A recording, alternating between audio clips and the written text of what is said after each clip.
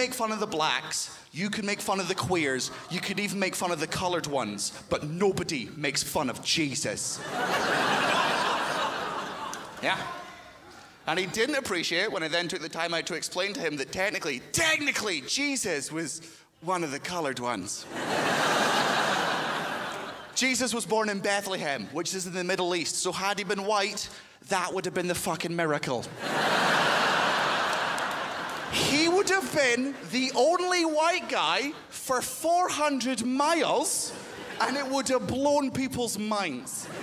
Oh, look, he's turning water into wine. He's a different color!